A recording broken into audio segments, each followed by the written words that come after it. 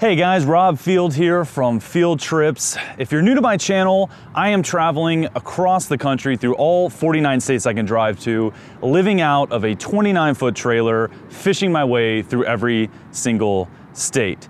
And because of that, I fish for a wide range of species. Everything from largemouth bass to rainbow trout to redfish, striper. I go abroad and fish for rooster fish, tuna, you name it. If it swims, I'm trying to catch it. And so because of that, I've learned a wide range of techniques and had to use a wide variety of tackle, rods, reels, lures. So the #1 requested videos that I get asked for are my rod and reel and tackle setups on these different trips that I do. And now because I do so many different things, it would be impossible for me to go through every single thing that I use, but I decided to put together a little rundown of some basic setups that are gonna be very versatile and help you catch fish pretty much no matter where you're fishing. And it's gonna be a 3-part series: freshwater, inshore, and offshore. This is gonna be the freshwater entry. And so let's get started. By the way, guys, I don't know if you saw when I got out of the truck, but these are Night Eyes gear ties. This is like the new duct tape. If you are not familiar with these things, you should go buy 100 of them. I use them for everything. They are basically heavy duty, like bread bag twist ties, but you can use them for securing anything, anywhere. In this case, I wrap one around my rods down by the reels, and I wrap another one up closer to the tips, and that allows me to carry up to about a dozen, maybe even more rods with one hand. They all stay together really nice and tight. I just love these things. If you look around my trailer, my truck, my boat, anywhere, I've got these things everywhere. They are perfect for lashing stuff down, securing stuff down, whatever the case may be. Night Eyes gear ties, I mean, these things have changed my life. Okay guys, so for the past year, I've been primarily using Lamiglass rods. And so the first freshwater setup that I'm gonna talk to you guys about is really my kind of heavier setup, kind of my workhorse. This is the Lamiglass XP 705C. This is a 7-foot heavier rod. It's rated from 12 to 25 pound test line. And on this, I've got the Abu Garcia Revo 4 winch. So this rod is part of the XP series from Lamiglass. They're extremely affordable. I think these retail for about $100 if I remember right.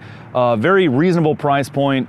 And this thing is rock solid. It's got really nice split grip, cork grips, very comfortable in your hand. It's very lightweight, it's super sensitive, and at the same time, it's got enough backbone to pull some fish at a heavier cover. So this rod is what I use for topwater frogs, flipping and punching with heavier jigs. Basically, this is when I'm trying to yank bass out of some slop, out of some heavy cover, some heavy grass, thick grass, that sort of thing. And the Revo winch is the perfect reel for that. It's a lower gear ratio reel. It's a 5.4 to 1. And what that means is that for every crank of the reel, you're not bringing in as much line, but it's got a lot more power. You know, if I have a bass explode on this topwater frog and some really thick slop, I've got enough power, enough backbone in the rod, and enough power in the reel to really kind of work that bass out of that grass and get him up into open water. I'm gonna talk about this a little bit more later, but on this, I like to run braid as my main line on pretty much all of my setups with a fluorocarbon leader. Now, the exception to that being right now, I've got this topwater frog tied on, and so I've just got straight braid running that. The topwater frog, it's sitting on top of the water, so the fish aren't gonna see your leader. It doesn't matter.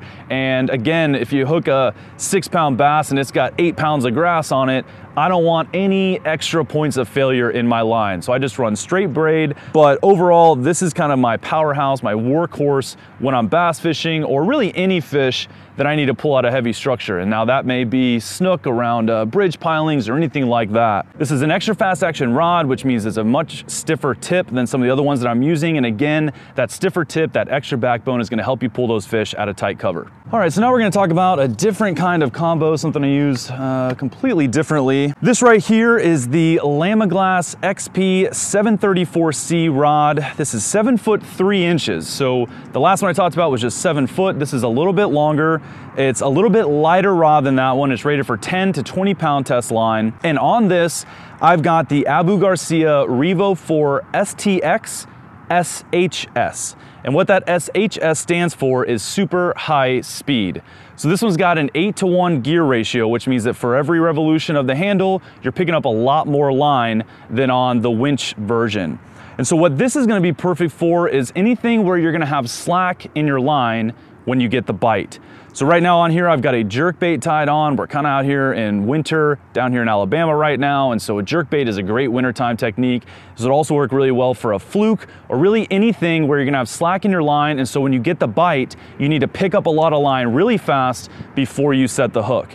And that's also a reason why having this 7-foot 3-inch rod, having a little bit more rod is gonna be good, because again, when I set the hook, I can pick up a little bit more line because I've got kind of a wider radius and a longer rod to pick up line. So that is the primary reason why I use this combo. Now, at the same time, it's also gonna work great for anything that moves. So I'll throw crankbaits on this, square bills, spinner baits, chatterbaits, you name it. It's a really nice action rod for that. So now this is a fast action rod as opposed to the extra fast action on my kind of frogging and punching setup. So it's gonna have a little more whip in the tip, if you will, and that is gonna be great for things with multiple hooks. So you think about like a crankbait, you don't want a really stiff rod, because when the fish grabs that, if your rod's too stiff, you're liable to rip that bait right out of the fish's mouth. You want something with a little more give to really let them grab it and hold on to it, and that's gonna make sure that a couple of those hooks really penetrate and get in there and you get your fish on. So both of these Abu Garcia Revo reels that I've talked about are just stellar reels. They are the best bait casting reels I've ever owned. I just picked them up about a year ago. They're really out of my budget, but very much worth the investment. They have been rock solid so far. They've got extremely smooth drags, extremely smooth casting. I mean, backlashes are very, very, very rarely an issue. Now, anyone that tells you they never have backlashes is lying to you, or they don't fish very much. But overall, I have been extremely stoked with how these bait casting reels have been performing.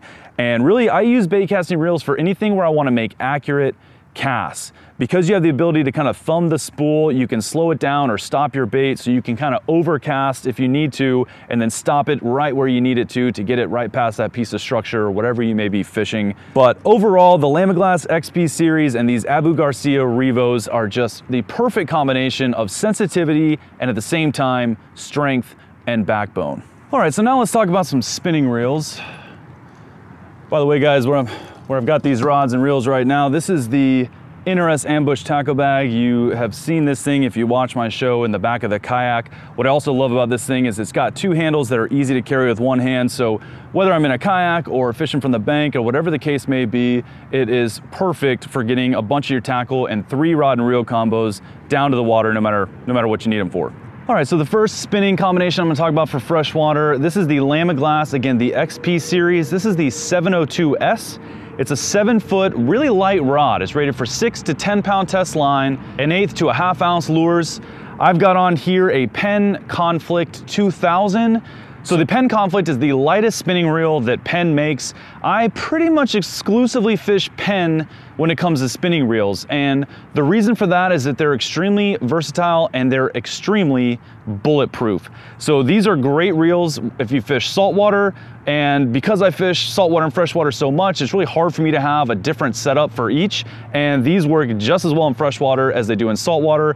And I've dumped them in the salt, I've dumped them in the sand. It doesn't matter, these things always perform great. Again, this is the lightest reel that they make. That is because of what they call their rigid resin RR30 body. So it's not made of metal, which is how they get it so light. So that's gonna be great for a light setup that you're gonna be casting all day. You're not gonna get that kind of wrist fatigue after a long day, 8-10 hours on the water. It uses their HT100 carbon drag washers. The drag is silky smooth. It's really nice if a fish is running. I use this for a variety of techniques that sometimes hook bigger fish. And so you want to make sure that you're going to have smooth drag when you hook a fish that's really bigger than what the reel is rated for. And this Penn Conflict is rock solid in that capacity. It's got sealed stainless steel bearings, so it's going to hold up great to salt, like I mentioned. And again, I use this for throwing light lures that I'm going to be throwing all day, so I'm not wearing my wrist out. So right now I've got a really light swim bait tied on here. This is also great for weightless soft plastics or really light Texas rigs, anything that you want to be able to cast a little bit of distance, but that's really light. And because the rod is so light, the lighter the rod and the kind of the whippier the tip, the slower the action, the farther you're gonna be able to cast really light baits. So this is great for anything from a weightless fluke to a wacky Senko, you name it, it's gonna be great. I had a little light swim bait on here because I wanted to cast this light swim bait, something small, a really long distance and really cover some water with it. Again, this XP series is extremely affordable. If I remember right, it's about $100 for the For the rod and Penn spinning reels, in my opinion, are maybe the best bang for the buck on the market. One other thing I like about Penn spinning reels is, again, I like to use braid as my main line, and with most spinning reels you have to use a mono or fluoro backing, because if not, the braid will slip around the spool. But the Penn spinning reels feature kind of like a rubber grip around the spool, so you can go straight braid, which is going to give you a lot more line capacity in the event that you hook a much bigger fish than you meant to on this light setup. Okay, so the last rod and reel combo that I'm going to talk about for freshwater is another spinning setup, another light spinning setup. This is the Lamiglas PK 722S. Now the PK, this is part of their Paco series, which is actually their Kayak series of rods. So you'll notice down here on the bottom, there's a nice attachment point for leashes. So I always joke that with kayak fishing, it's not if you're gonna flip, it's when you're gonna flip. It happens to all of us eventually. I have found myself unexpectedly upside down. So this gives you a really nice place to attach a leash. And the nice part about that is that traditionally in the past, I've had to attach a leash, you know, either on my reel seat or up here on the hook keep or somewhere where you can't actually use the rod while it's leashed. And so if you happen to flip while you're holding the rod, you're losing it anyways. But by having it down here, it's out of the way and you can actually keep the rod leashed while you're still fishing, reeling, and landing your fish. Another thing I like about the Paco series is it's got a really nice carbon fiber butt. It feels really good in your hand and it actually stays really grippy even when it gets wet. It also has a nice foregrip, so if I happen to hook into a fish bigger than I expected on this light setup, I like to kind of put the rod butt down on my hip and I can hold on to that foregrip up here and really just kind of hang on and go for a ride. So on this, I've got the Penn Clash 2000. What I like about the Clash, I know I said earlier that I like the Conflict, the lightest reel Penn makes for these light setups, but for this setup in particular, this is my go-to for Old Faithful. So if you watch my show, you're already gonna know the answer to this, but the Wacky Senko, this is a lure that when nothing else is working, when no one's catching fish, when the bass aren't wanting to cooperate, they will always hit a Wacky Senko. That's a money back guarantee. I love this bait, and the problem with it though is you have to throw it on a really light setup like this one so you can actually get some distance with it, and at the same time, big fish will eat it. So I like the Penn Clash because it's a full metal body, it's rock solid, very durable, so if I do happen to hook into a really big bass while fishing with this light setup, I know that it's got the power to get that fish in. I also actually love the color combination on this Penn Clash. The black and gold just looks killer. But back to the rod, the PK 722S, this is rated for 4 to 10 pound line. So a really light setup. Now when they say 4 to 10 pound line, they mean monofilament. So I'll actually fish maybe anywhere from 10 to 20 pound braid. Right now I've got 10 pound Cast King braid on here. And this is gonna be great for any lightweight setup that you may be throwing between the Wacky Senko or a weightless fluke or really light Texas rig craw, anything like that, this is gonna be perfect for. Again, I mean, we're talking about freshwater right now, but the Penn Clash is also rock solid. It's got sealed bearings. It holds up extremely well to salt, sand, and basically the elements in general. These Penn reels are just bulletproof. I can't say enough about it. And really, disclaimer guys, I have no affiliation with Lamiglas or Penn or Abu Garcia or any of the stuff I'm talking about today. This is just the stuff that works well for me. All right guys, so that is my quick and dirty rundown for my freshwater rods and reels and a little bit about tackle and line. Obviously, there's such a wide range of uses for this stuff. I can't go through every possibility, but these are all very well-rounded, versatile combos that you can use for a very wide variety of applications. So if you have any questions, want to run something by me, you're trying to find a rod and reel for something specific, or if you have any questions about any of the stuff that I talked about here, or if you want to suggest to me a rod or a reel that maybe I didn't mention that you think is great for a certain application, I would love to hear about it. I would love to answer your questions. Comment down below. I reply to every single one. And be sure to subscribe to my channel. I will be doing a rundown of inshore rods and reels and then offshore tackle after this. I hope you guys enjoyed it. I hope you maybe picked up some useful information. And until next time, we're gonna go get to fishing before the sun comes down.